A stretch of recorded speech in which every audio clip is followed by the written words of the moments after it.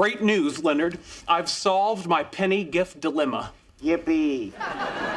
You see, the danger was that I might under or over reciprocate, but I have devised a foolproof plan.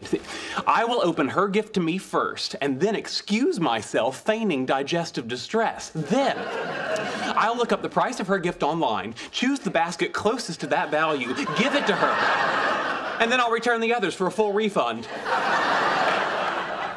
Brilliant. It is, isn't it? Is it okay if I hide them in your room? The smell makes me nauseated. Do whatever you want. Thank you. That's very gracious. Gentlemen? Why couldn't you have just done what Leonard did and get Penny a new boyfriend? My leg is killing me. Thanks for asking.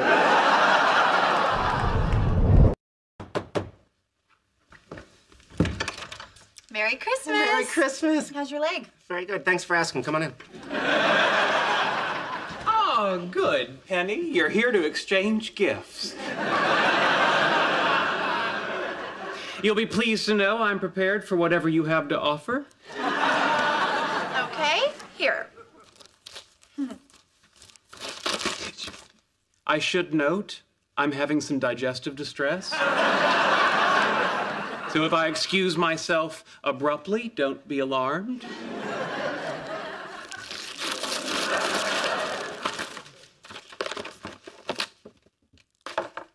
Oh, a napkin. Turn it over.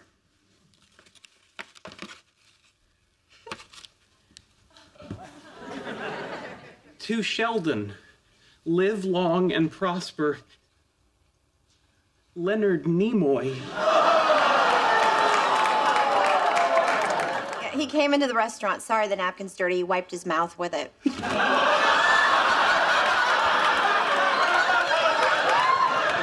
I possess the DNA of Leonard Nimoy?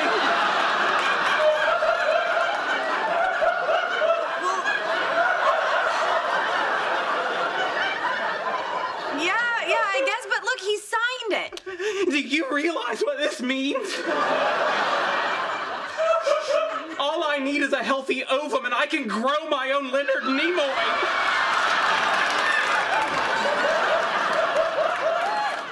Okay, all I'm giving you is the napkin, Sheldon. Be right back. Here, open it. Oh, a gift certificate for motorcycle lessons. Very thoughtful. Yeah, and I checked. Not letting the bike fall on you while standing still is lesson 1. Well, then I think you'll appreciate what I got you. Okay.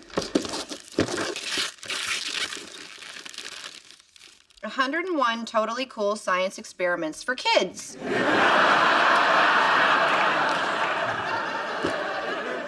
You know, because you're so into science.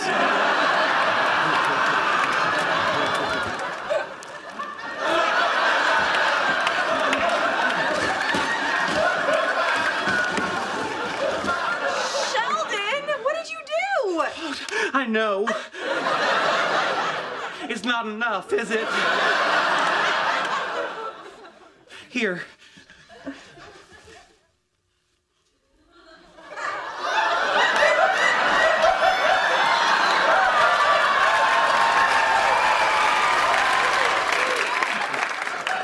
Leonard, look, Sheldon's hugging me. It's a Saturnalia miracle.